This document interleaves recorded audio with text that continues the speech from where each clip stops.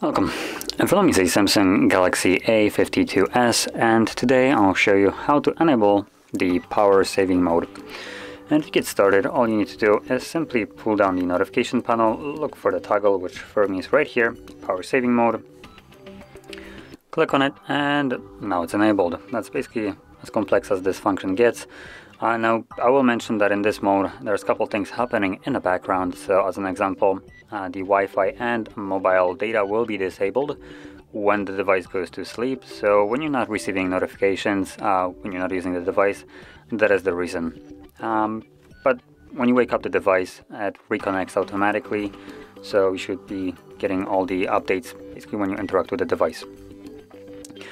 Additionally, as you've seen, when you turn it on, the max brightness of the device did drop a little bit, so if I turn it off, it does go back up.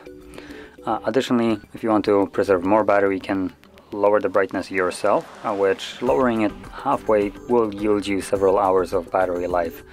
So it's a worth doing kind of option right here. So anyway, once you're done with the power saving mode, tap on it again to turn it off, and that's it.